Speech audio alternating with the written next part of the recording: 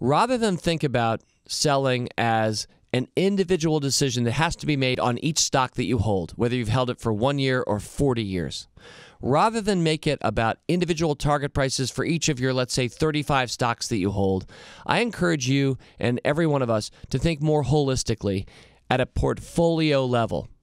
So what I want you to ask yourself, and you can ask yourself this on a regular basis, it's kind of a rhetorical, recurring question. Maybe once a quarter you could ask yourself this. Am I optimally invested right now for the next 5 years? In other words, looking over your portfolio, is your money right now exactly how you would like it to be apportioned going forward? A lot of people tend to focus too much on where their stocks were. In other words, if you have a stock that's down 70%, you're sweating it, saying, when should I exit that thing? Or maybe you have a stock that's up 8 times in value, and it's taking over a big part of your portfolio, and you're sweating that stock. We think too much incrementally about each of the stocks in our portfolio and not overall enough about the percentage of your money that's in each of these things. When I have a stock, and I've had them, that loses 80% of its value, I don't spend much time thinking about it at all at a portfolio level consideration because probably it's declined to be a very small percentage of my overall nest egg. So what I usually think about those big losers, and again, I have more than the average bear. When I look over my portfolio, I have a bunch of these.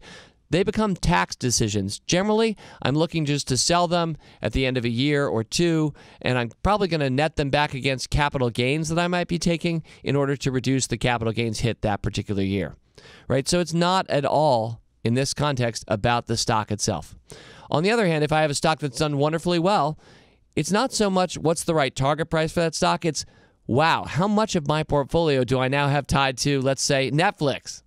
And that's a good rhetorical question, regardless of what that stock is for you. If you have one or more of those, that's the good rhetorical question to ask yourself about those kinds of stocks in your portfolio. So there's a lot more I could say and probably will say in future about selling, but at the end of the day, you have to ask yourself, is there a better place for your money? Any aspect of your money right now? Let bygones be bygones. If you're sitting there like sometimes too many of us are saying, if that one just gets back to even, I'll sell at some point.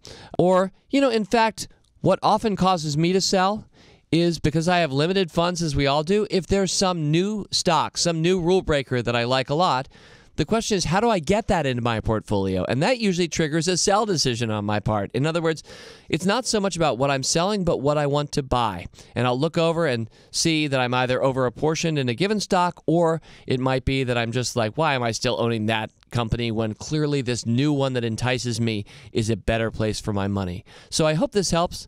I hope it helps you see at a portfolio level the real decisions that you're making as a potential seller, and that you are managing toward optimization of how your money is right now going forward, because after all that really matters is what's going to happen next and how you're invested for that.